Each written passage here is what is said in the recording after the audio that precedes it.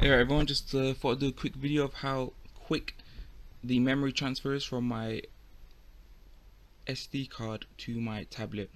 I've got it's like class 10, but it's a SanDisk Ultra micro SD card, UHS1 something like that.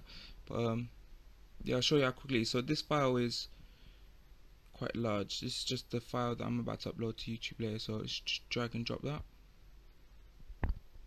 Cool. So it's over 2 gigabytes. As you can see, it's transferring a quite a good steady 21 megabytes a second. 22, look at that. It will continue to transfer at that speed all the way to the end. The only time the speed dropped quite really slow is when I had nearly zero memory on my tablet. That's because I transferred every video that I recorded onto the tablet, and then edited, converted into a YouTube video, and it just added too much space. But once you've got quite a bit of space on your tablet, it will just transfer at that speed, which is great. 22 megabytes just from a micro SD card to my tablet. And even the tablet don't even have a SD card, it's just got eMMC card. So this is a pretty good data transfer rate, 22 megabytes a second.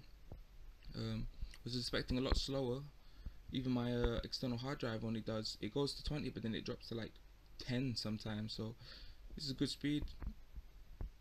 Yeah, well, it's gonna continue going all the way to the end, as you can see. So I'll shoot off now. Alright, thanks for watching. Peace.